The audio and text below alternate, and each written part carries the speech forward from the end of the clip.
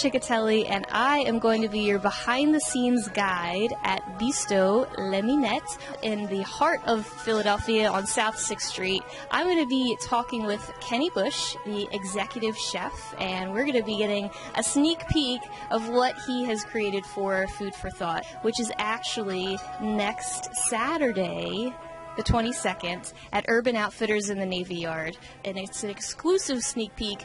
Nobody else gets to know this, just you. I love your chef jacket, by the way. Thanks. I love it.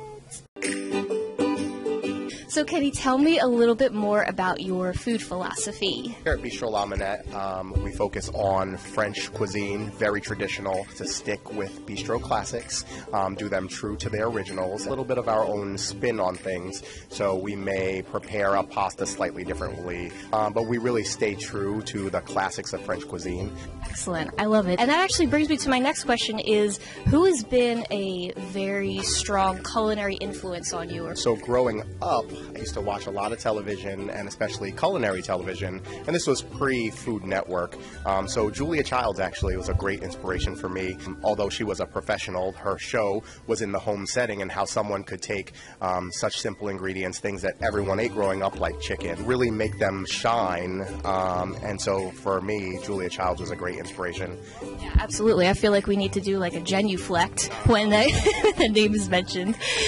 You won the prestigious Questlove Cook-Off. Tell me more about the competition and what was your winning dish? Yeah, so we actually put together 5 dishes for each competitor. A lot of different dishes that went into that battle. But I think the thing that really spoke for itself was my macaroni and cheese, which is just my mom's recipe, but done with less canned products and all done fresh. I think that just kind of spoke to the judges, and particularly to Questlove. That was the clincher.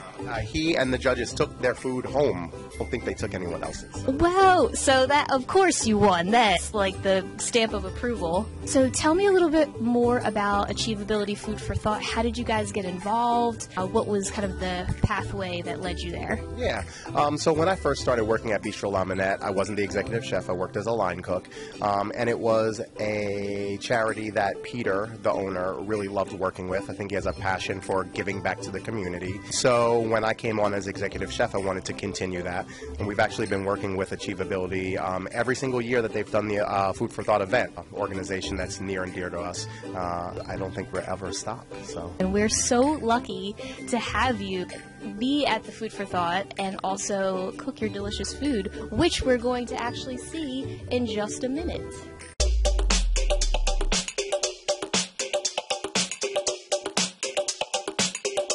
I'm in the kitchen of Chef Kenny, and we are about to have an exclusive look at the dish that he's going to make for Food for Thought. So Kenny, what do we have going on here? Can you tell us about these ingredients? Yeah, so we're going to be making a foie gras profiterole, okay? So we have little puff pastries, gougères, a little foie gras, which we're going to turn into foie gras mousse, and then we have cherry puree and a little bit of cocoa nib, which is roasted cocoa beans, just chopped up, so no sugar or anything, for a little crunch component.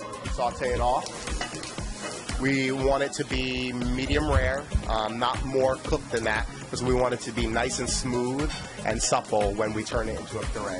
To stop the cooking process, we're going to brandy. All this, it's just such a delectable flavor. Puree that with a little bit of cream. Cherry puree with just a little bit of brandy, a little sugar and salt, and we're just going to puree that smooth. So we're just going to take this and we're going to put it into that little puff. Put a little smear of that on the plate. Cocoa nib to the top, and there's your bite. Little foie gras mousse with cherry and chocolate. So delicious. Thanks, Kenny. You're welcome. So we're on to the rapid fire section of our questions. You're going to answer these questions as fast as you can.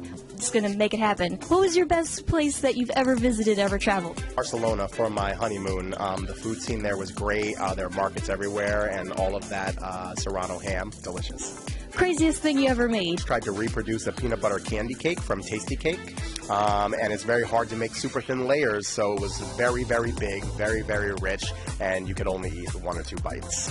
Favorite part about being in Philly? Cheesesteaks. I love a good cheesesteak. I don't eat them as often as I might want to because they're a little fattening, but there's so many different places you can get them from and so many different flavors. Gotta love them. Me too. Favorite 80s or 90s song? The song is kind of hard. My favorite band is Wu-Tang Clan. Songs, you can pick any one you like. I form atomically. Socrates' philosophies and hypotheses can't define how I be dropping these mockeries.